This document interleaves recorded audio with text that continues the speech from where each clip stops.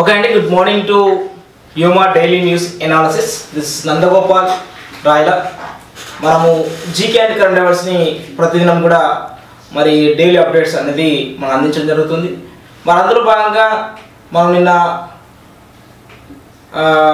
Sunday రోజు కూడా మనం ఎగ్జామ్స్ సంబంధించి పెట్టడం జరిగింది. దానికి సంబంధించినటువంటి కీ కూడా మనకు డిస్ప్లే అనేది చేయడం జరుగుతుంది. అలాగే నెక్స్ట్ ఇంకా మనం గమనించాల్సిన విషయం ఏంటంటే ఈ యొక్క చాలా మంచి స్పందన కూడా దానికి రావడం జరిగింది ఆ యొక్క ఎగ్జామ్కి. అలాగే నెక్స్ట్ ఈ 2-3 రోజులలో కూడా బాగా నేను చెప్పినట్టు గత క్లాస్లో చెప్పినట్టుగానే ఈ యొక్క ఎగ్జిట్ పోల్స్ ఉంటాయని, ఎగ్జిట్ పోల్స్తో పాటుగా న్యూమరాలజీ అలాగే ఆస్ట్రాలజీ ఇవన్నీ కూడా ఉంటాయని చెప్పడం జరిగింది.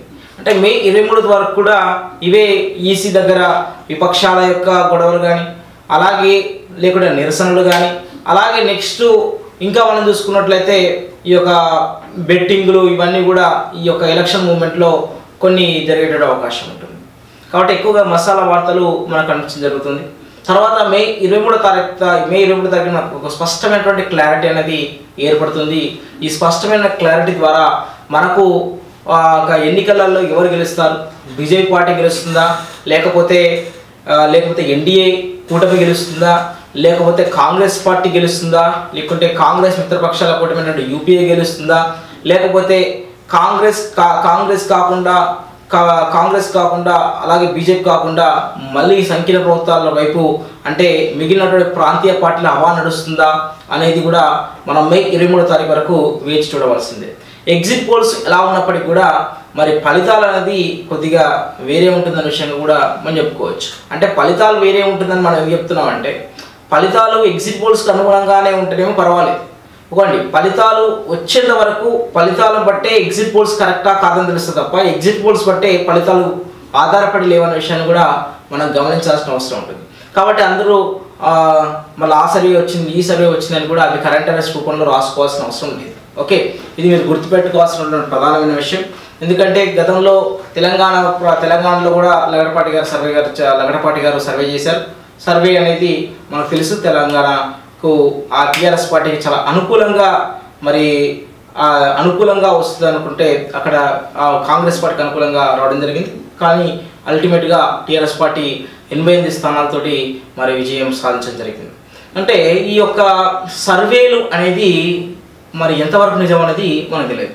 ఫలితాలను బట్టి సర్వేలు సరి అయినవా కావని నిర్ణయించవచ్చు, కానీ సర్వేల ఆధారంగా ఫలితాలను నిర్ణయించలేము అనేది మనం చెప్పేటట్టు మాటగా మనం చెప్పుకోవచ్చు. మే 21 ఈరోజు మే 21 వాస్తవంగా మే 21 అంటే మే 21 అండి.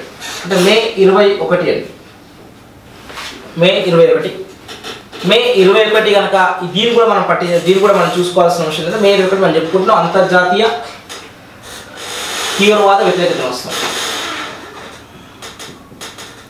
అంతర్జాతీయ తీవ్రవాద వ్యతిరేక దినం.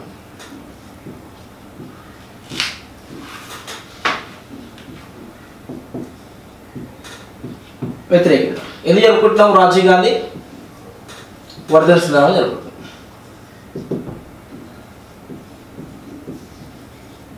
రాజీవ్ గాంధీ యొక్క స్పెషాలిటీ ఏంది? రాజీవ్ గాంధీ అనేటువంటి వ్యక్తి ఆయన మనం చూసుకున్నట్లయితే పార్టీ ఫిరాయింపుల నిరోధక చట్టం కూడా తీసుకొచ్చినటువంటి వ్యక్తి రాజీవ్ గాంధీ గారు. అంతేకాకుండా పార్టీ ఫిరాయింపు నిరోధక చట్టమే కాకుండా రాజీవ్ గాంధీ గారు వచ్చేసి మరి 1991లో కూడా భారతరత్న అవార్డు పొందినటువంటి వ్యక్తిగా మనం చెప్పుకోవచ్చు. ఆయన శ్రీలంకకి శాంతి సేనను పంపినటువంటి వ్యక్తి కూడా మనం గుర్తుపెట్టుకోవచ్చు.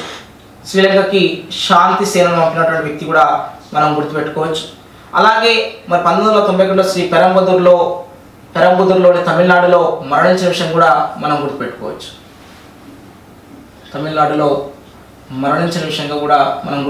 దీనికి సంబంధించినటువంటి ఎల్టీటీ ఈ తీవ్రవాదులు కూడా అన్న విషయం మనం గుర్తుపెట్టుకోవాలి. ఓకే, ఇది ప్రధానమైనటువంటి అంశంగా చెప్పుకోవచ్చు. నెక్స్ట్ మనం గమనించాల్సిన విషయం అంటే ఈ శ్రీ పెరంబదూరులోని తమిళనాడులోని శ్రీ పెరంబదూరులో వచ్చేసి ఎల్టీటీ తీవ్రవాదులు మరి చంపడం జరిగింది రాజీవ్ గాంధీ గారిని. ఇది రాజీవ్ గాంధీ గారి వర్ధంతి అనేది మనము వర్ధంతిని అంతర్జాతీయ తీవ్రవాద వ్యతిరేక దినోత్సవంగా జరుపుకునే విషయం కూడా మనం గుర్తుపెట్టుకోవచ్చు. అయితే ఈ మే 21 తారీఖు నుంచి ఇంకా మనం మాట్లాడుకోవాల్సిన అంశం ఇంకేమైనా ఉందని అంటే వచ్చేసి ప్రధానంగా అంతర్జాతీయ తీవ్రవాదం కాబట్టి తీవ్రవాదానికి పుట్టినిల్లుగా పేర్కొన్న దేశం పేరు పాలస్తీనాగా మనం గుర్తుపెట్టుకోవాలి. పాలస్తీనాగా గుర్తుపెట్టుకోవాలి. కానీ ఎందుకంటే హమాస్ ఫతా అటువంటి ఉగ్రవాద సంస్థల ద్వారా ఈ యొక్క ఇజ్రాయెల్ దేశం అనేది, అంటే ఇజ్రాయెల్ అటువంటి వాళ్ళు ఇజ్రాయెల్ వాళ్ళు ఈ పాలస్తీనా ప్రదేశంలో వాళ్ళకు దేశాన్ని ఏర్పాటు చేసుకున్న ప్రయత్నంలో ఏర్పాటైన తీవ్రవాద సంస్థలు చెప్పుకోవచ్చు. ఈ పాలస్తీనా అటువంటి దేశాన్ని తీవ్రవాదానికి పుట్టినీళ్ళుగా పేర్కొంటారు.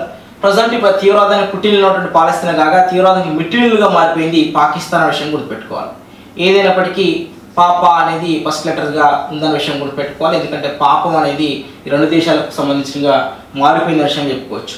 మరి ఇందులో భాగంగా మనకు ప్రధానంగా బోకో హరామ్ అనేటువంటి ఉగ్రవాద సంస్థ మనకు నైజీరియాలో ఉంటుంది. అలాగే ఐసిస్ అనేటువంటి ఉగ్రవాద సంస్థ ఇప్పుడు ప్రపంచవ్యాప్తంగా కూడా వర్ధిల్లుతుందని, అది ఐసిస్ ఉగ్రవాద సంస్థ వర్ధిల్లిందని మరి ఐసిస్ యొక్క స్థాపకుడు అబూబకర్ అల్ బాగ్దాది అటువంటి వ్యక్తి కూడా చెప్పడం జరిగింది. అంతేకాకుండా ఐసిస్ అనేది Islamic state in Iraq and Syria అటువంటి ప్రాంతాల్లో అమెరికా వాళ్ళు మరి ఆ యొక్క ప్రాంతాల్లో ఈ ఐసిస్ ఉగ్రవాదం లేకుండా చేసినటువంటి ప్రయత్నంలో అబూబకర్ అల్ బాగ్దాది ఇప్పటి వరకు 10-12 సార్లు చంపారు. అయినప్పటికీ కూడా ఆయన వీడియో ఎక్కడో దగ్గర ప్రత్యక్షం అయితేనే ఉంది. రీసెంట్గా శ్రీలంక జరిగినటువంటి ఈస్టర్ అటువంటి పండగ రోజున కూడా చర్చిలలో దాడులు జరిగింది. ఓకే అండి, ఈ యొక్క ఉగ్రవాదం అనేది ఒక పార్టీకి కానీ, ఒక ప్రాంతానికి కానీ, ఒక మతానికి కానీ సంబంధించింది కాదు. ఇది ఒక రీజియన్ అండ్ నాట్ రిలీజియన్. ఓకండి, ఇది రీజియన్ బేస్డ్ కాదు, రిలీజియన్ బేస్డ్ కాదు. ఇట్ ఈస్ దీన్ని వచ్చేసి మనం చూసుకున్నట్టయితే ఈ యొక్క గ్లోబల్ ఇష్యూస్గా చెప్పుకోవచ్చు. గ్లోబల్ ఇష్యూస్ ప్రపంచ సమస్యలుగా మారిపోయినాయి. ఈ ప్రపంచ సమస్యలుగా మారిపోతే ఇటీవల మన పేపర్లో వచ్చిన విషయం ఏంటంటే ఐసిస్ అనేటువంటి ఉగ్రవాద సంస్థ వాళ్ళు మరి ఎక్స్పెషల్లీ సౌత్ ఇండియా మీద ఇటీవల ఫోకస్ చేసినట్టుగా తెలుస్తుంది. మరి ఐసిస్ వాళ్ళు జమ్మూ అండ్ కాశ్మీర్ ఒక ప్రాంతాన్ని వాళ్ళు ఒక రాష్ట్రంగా ఏర్పాటు చేసుకుని కూడా వాళ్ళు ఇటీవల ప్రకటించడం జరిగింది. మరి ఈ సమస్య ఉన్నప్పటికీ కూడా మరి తీవ్రవాదం అనేది గ్లోబల్ ఇష్యూగా మారిపోయింది. ఈ తీవ్రవాదం ఉన్నటువంటి పరిస్థితుల్లోనే మళ్ళీ మనకు యుద్ధ మేఘాలు అనేది మనకు ఇరాన్ అండ్ అమెరికా మధ్య మరి కనిపించడం జరుగుతుంది. మరి ఇటీవలనే డొనాల్డ్ ట్రంప్ అటువంటి వ్యక్తి ఏమని చెప్పిందంటే, డొనాల్డ్ ట్రంప్ అటువంటి వ్యక్తి ఇరాన్ అటువంటి దేశం మీద మేము కనుక యుద్ధం కనుక చేయాల్సి వస్తే, మరి ఎక్స్పెషల్లీ అమెరికా కనుక యుద్ధం చేయాల్సి వస్తే ఆ యొక్క ఇరాన్ అటువంటి దేశం అనేది ఖచ్చితంగా ఉండదు అని చెప్పడం జరిగింది. ఓకే, ఈ యొక్క అమెరికా ఇరాన్ మధ్యన వార్ అనేది స్టార్ట్ అయింది. ఇదే అమెరికా అండ్ చైనా మధ్యన కూడా ఒక వాణిజ్య యుద్ధం నడుస్తుంది. ఓకే, అంతేకాకుండా ఇక్కడ ఇరాన్ తోటి వచ్చిందంటే మనకు అబ్రహం లింకన్ అనేటువంటిది వార్షిప్ని మనం గుర్తుపెట్టుకోవాలి. అక్కడికి సముద్ర జలాలు వీళ్ళు పంపించిన విషయం గుర్తుపెట్టుకోవాలి. చైనా తోటి ఉన్న సమస్య ఏంటంటే రీసెంట్గా హువావే అటువంటి టెలికాం దిగ్గజం తాపీ అటువంటి టీ సిరీస్ సంబంధించినటువంటి అమెరికా వాళ్ళు రూపొందించినటువంటి తాపీ అటువంటి రోబోట్ని వీళ్ళు దొంగిలించిన విషయంతో చైనా వాళ్ళు, దీనికి తోడుగా గూగుల్ అటువంటి సంస్థ వాళ్ళు కూడా హువావే అటువంటి మొబైల్ సంస్థకి తమకు సంబంధించినటువంటి ఆండ్రాయిడ్ సిస్టమ్ కూడా ఇవ్వమని కూడా వాళ్ళు చెప్పడం జరిగింది. ఇదంతా కూడా ఇటీవల జరుగుతున్నటువంటి పరిణామాలు. ఈ పరిణామ క్రమంలో భాగంగా అంతేకాకుండా ఒకవైపు ఏమో యుద్ధ మేఘాలు నడుస్తున్నాయి, ఇంకోవైపు వాణిజ్య యుద్ధ మేఘాలు నడుస్తున్నాయి. మరి ఇండియాలో వచ్చేసి మరి ఎన్నికలకు సంబంధించినటువంటి ఫలితాలకు సంబంధించినటువంటి ఒక ఉత్కంఠ అనేది నెలకొన్నది. మరి ఏదైనప్పటికీ మనం మే 23వ తారీఖు వరకు ఎదురు చూద్దాం. ఓకే, ఏదైనప్పటికీ ఈరోజు మే 22వ తారీఖు అనే విషయం గుర్తుపెట్టుకోవాలి. మే 22వ తారీఖు ఏమిటి ప్రాముఖ్యత అంటే, ఈ రోజున అంతర్జాతీయ జీవ వైవిధ్య దినోత్సవం.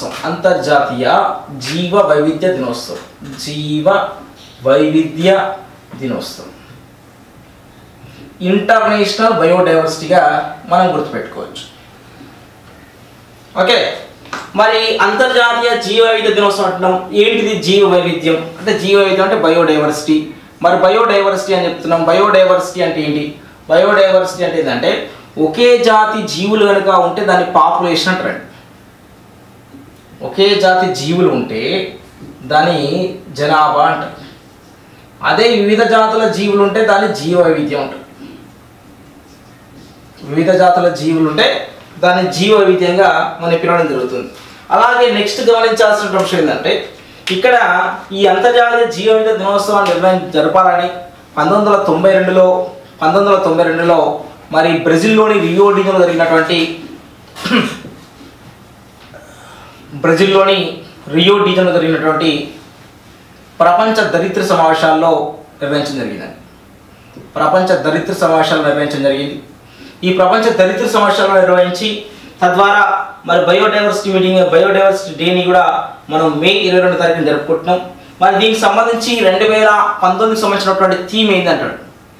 2019 సంబంధించినటువంటి థీమ్ ఏంటంటే థీమ్ వచ్చేసి అవర్ బయోడైవర్సిటీ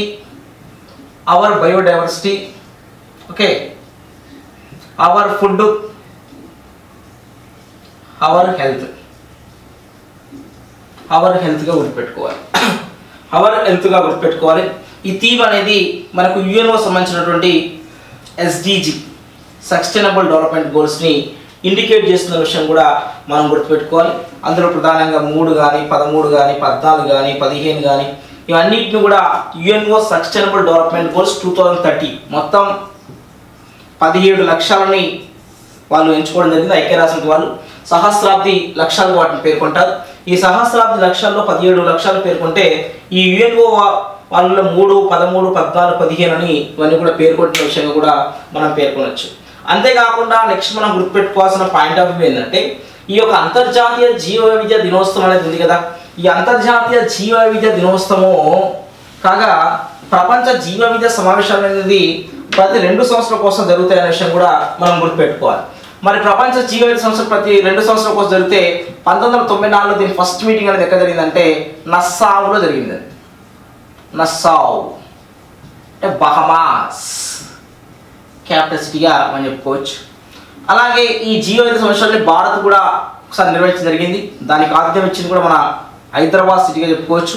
హైదరాబాద్లో జరిగింది. తొలిసారిగా భారతదేశంలో ఈ యొక్క జీవ వైవిధ్య సంవత్సరాలు నిర్వహించినటువంటి నగరం పేరు హైదరాబాద్ గుర్తుపెట్టుకోవాలి. గత క్లాస్లో మనం డిస్కస్ చేసాం భారతదేశంలో తొలిసారిగా గ్లోబల్ ఎంటర్ప్రెన్యూర్ మీటింగ్ కండక్ట్ చేసినటువంటి సిటీ కూడా ఏదంటే హైదరాబాద్ డిస్కస్ చేసాం. అలాగే 2019లో వరల్డ్ డిజైన్ కాంగ్రెస్ కూడా మీటింగ్ వేదిక కాబోతున్న నగరం పేరు ఎక్కడంటే హైదరాబాద్ గుర్తుపెట్టుకున్నాం. 2018లో కూడా వరల్డ్ ఐటీ కాంగ్రెస్ సమావేశానికి ఆతిథ్యం నగరం పేరు ఎక్కడంటే హైదరాబాద్గా మనం గుర్తుపెట్టుకోవాలి. అంతేకాకుండా నెక్స్ట్ 12వ మీటింగ్ అనేది 2014లో జరిగింది. 2014లో ఎక్కడ జరిగిందంటే 2014లో దక్షిణ కొరియాలోని ప్యాంగ్చాంగ్లో నగరంలో జరిగింది. సౌత్ కొరియాలోని ప్యాంగ్చాంగ్ నగరంలో జరిగింది. అలాగే 13వ మీటింగ్లో 2016లో జరిగిందండి. 2016లో లాస్ కాబోస్ అంటే మెక్సికోలోని లాస్ కాబోస్ నగరంలో జరిగిందన్న విషయంగా మనం గుర్తుపెట్టుకోవాలి. అలాగే 14వ మీటింగ్ అనేది 2018లో జరిగింది. 2018లో ఈజిప్ట్లోని షర్మ్ ఎల్ షేక్లో జరిగింది. షర్మ్ ఎల్ షేక్ అనే నగరంలో జరిగింది ఈజిప్ట్లో. అలాగే 15వ మీటింగ్ అనేది 2020లో జరగబోతుంది. ఇది చాలా ఇంపార్టెంట్గా మనం చెప్పుకోవచ్చు. ఎక్కడ జరిగిందంటే కున్మింగ్ అనే ప్రాంతంలో జరగబోతుంది. కున్మింగ్ అనే ప్రాంతంలో జరగబోతుంది. చైనాలో ఉంటుంది. జరగబోతున్న విషయం గుర్తుపెట్టుకోవాలి. అంటే జీవ వైవిధ్యం అంటే వివిధ రకాల జీవ జాతులు కలిగి ఉండడం జీవ వైవిధ్యంగా గుర్తుపెట్టుకోవాలి. మే 22వ తారీఖుని అంతర్జాతీయ జీవ వైవిధ్య దినోత్సవంగా జరపాలని ఐక్యరాజ్యసమితి మరి 1992లో మరి బ్రెజిల్లోని రియో డి జనీరోలో జరిగినటువంటి దళిత సమావేశాల్లో నిర్వహించిన విషయం గుర్తుపెట్టుకోవాలి. అంతేకాకుండా 2019 సంవత్సరమైనటువంటి అంతర్జాతీయ జీవ వైవిధ్య థీమ్ ఏంటంటే hour biodiversity our food our health అనే విషయం కూడా మనం గుర్తుపెట్టుకోవచ్చు. అలాగే నెక్స్ట్ గమనించాల్సిన విషయం ఏంటంటే ఈ యొక్క బయోడైవర్సిటీ మీటింగ్స్ కూడా ప్రతి 2 సంవత్సరాలు జరుగుతున్నాయి. 1994లో ఫస్ట్ మీటింగ్ అనేది బహమాస్లో జరిగింది. మన ఇండియా ఫస్ట్ టైం హైదరాబాద్లో 2012లో కండక్ట్ చేసింది. మన నెక్స్ట్ మీటింగ్ వచ్చేసి మన 15వ మీటింగ్ అనేది 2020లో చైనాలోని కున్మింగ్లో జరగబోతుంది. ఈ బయోడైవర్సిటీ యొక్క ప్రధాన ఉద్దేశం అంటే జీవజాతులను కాపాడడం, అంటే అంతరించిపోతున్నటువంటి జీవజాతులను కాపాడడం. మనకి ఇటీవల హైదరాబాద్లో కూడా మరి ఒక వల్చర్ అనేది కనిపించడం జరిగింది. ఈ వల్చర్ అనేది కూడా కనిపించింది. అంటే అంతరించిపోతున్న కొన్ని జీవజాతులు అనేది మనకు వాటి పరిరక్షణ చేపట్టడం చాలా ఇంపార్టెంట్. ఇది అభయారణ్యాలని సంరక్షణ కేంద్రాలని మనం ఎందుకు ఏర్పాటు చేస్తున్నాం అంటే జీవజాతులను కాపాడు. ఆ జీవజాతులను కాపాడడం వల్ల ఆహారపు గొలుసు అనేది మనకు ఉండడం జరుగుతుంది. ఆహారపు గొలుసు ఎప్పుడైతే విచ్ఛిన్నమవుతుందో మరి జీవ వైవిధ్యం అనేది ఖచ్చితంగా దెబ్బతింటుందన్న విషయం గుర్తుపెట్టుకోవాలి. మరి ప్రపంచంలో జీవ వైవిధ్యం ఎక్కువగా ఉన్నటువంటి ఖండం ఏంటంటే అది ఆస్ట్రేలియా ఖండంగా గుర్తుపెట్టుకోవాలి. ప్రపంచంలో జీవ వైవిధ్యం ఎక్కువగా ఉన్నటువంటి దేశం పేరు బ్రెజిల్ దేశం గుర్తుపెట్టుకోవాలి. ప్రపంచంలో అత్యధికంగా బయోడైవర్సిటీ కలిగినటువంటి 17 ప్రాంతాల్లో భారత్ కూడా ఒక ప్రాంతంగా గుర్తుపెట్టుకోవాలి.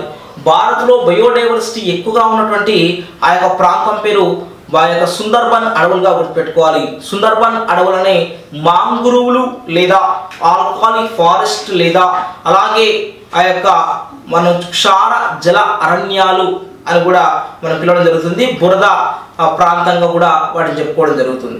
అంటే ఈ యొక్క మే 22కి మళ్ళీ ఫిబ్రవరి 2 కూడా సంబంధం. ఫిబ్రవరి 2 ఏంటంటే వరల్డ్ వెట్లాండ్, అంటే చిత్తడి నెలలోనే జీవ వైవిధ్యం అనేది చాలా ఎక్కువగా ఉంటున్న విషయం కూడా మనం గుర్తుపెట్టుకోవాల్సిన విషయంగా మనం చెప్పుకోవచ్చు.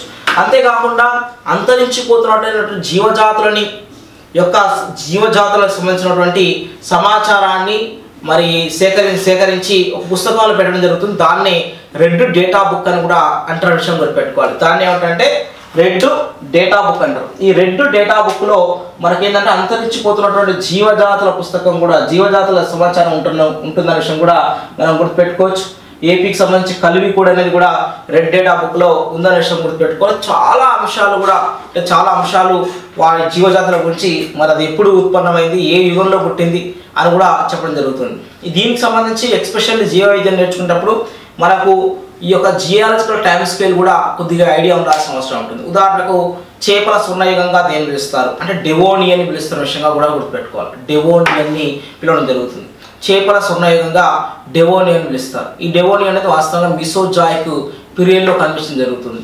అంటే మీసోజాయిక్ అని, పేలియోజాయిక్ అని, సీనోజాయిక్ అని, మనకు కేంబ్రియన్ అని ఇలా జియాలజికల్ టైమ్ స్కేల్లో మనకు కనిపించడం జరుగుతుంది. కాబట్టి వీటిని కూడా ఒకసారి మీరు ఎస్పెషల్లీ జియాలజికల్ టైమ్ స్కేల్ కూడా కొద్దిగా అవగాహన ఉంటే మనకు సివిల్ స్థాయిలో ఖచ్చితంగా మనము మంచి మార్క్స్ స్కోర్ చేస్తుంటే అవకాశం ఉంటుంది. ఈ బయోడైవర్సిటీ అనేటువంటి పదాన్ని ఈవో విల్సన్ అనే వ్యక్తి తొలిసారి ఉపయోగించడం జరిగింది.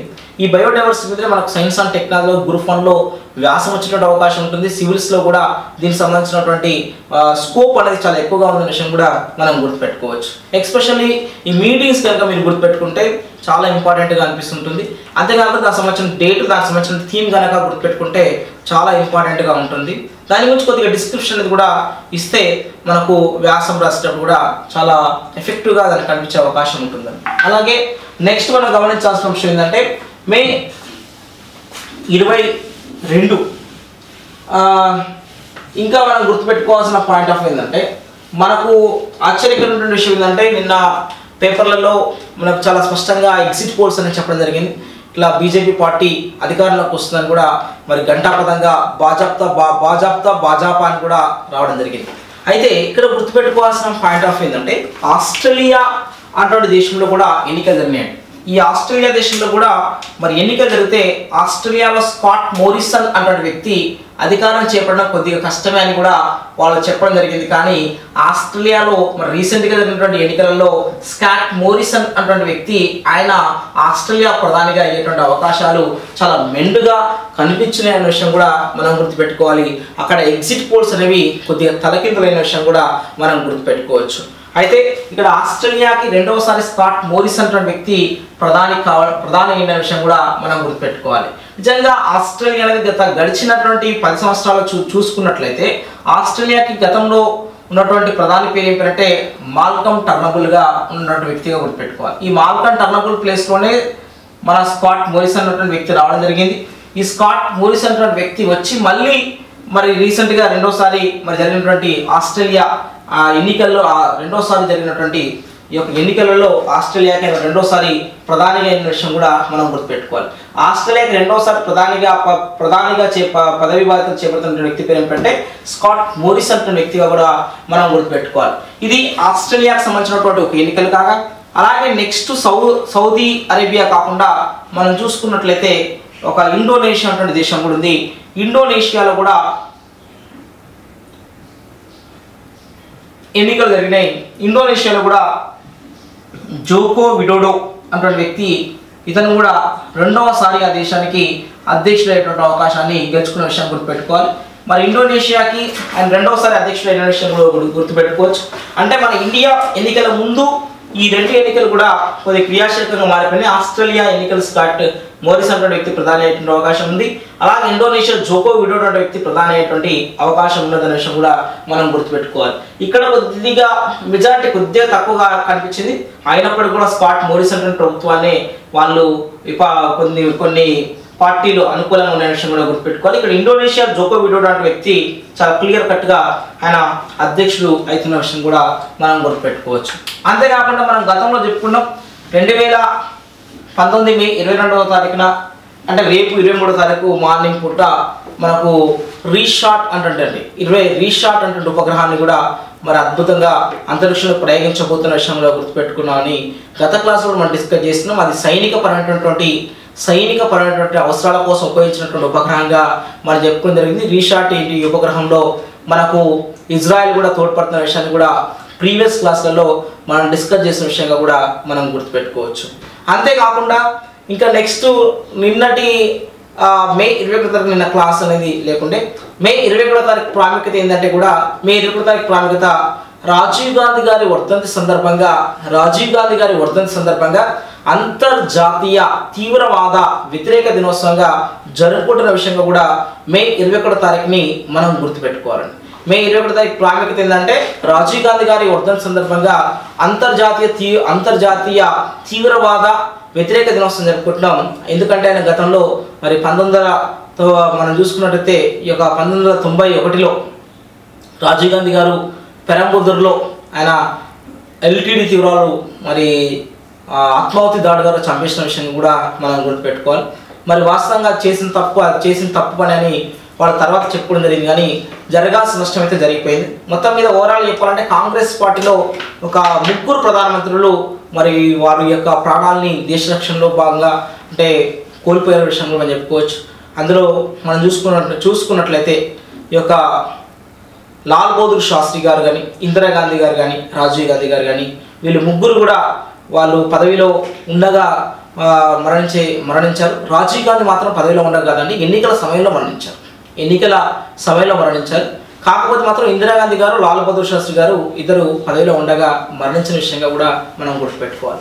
ఇందిరాగాంధీ గారి 1984లో ఆపరేషన్ బ్లూ స్టార్ అని స్వర్ణ దేవాలయంలో సిక్కు దేవాలయం స్వర్ణ దేవాలయంలో ఉగ్రవాదులు చేపడితే ఆ ఉగ్రవాదుల్ని చంపేయడం కోసమని పవిత్రమైనటువంటి స్వర్ణ దేవాలయాన్ని మరి సైనికులతో అపవిత్రం చేసిందనే ఉద్దేశంతో మరి అక్కడ ఆమె సొంత బాడీ గార్డ్సే మరి 1984లో ఆమెని మరి అంతమొందించడం జరిగింది. మరి తద్వారా ఢిల్లీలో సిక్కులో ఊచకోతని కూడా జరిగింది. దాని మీద కూడా ఇప్పటికి కూడా కొన్ని సిట్లు అనేవి నడుస్తున్నాయి. తింగ్రా సిట్ అనేది కూడా నడుస్తున్న విషయం కూడా గుర్తుపెట్టుకోవాలి.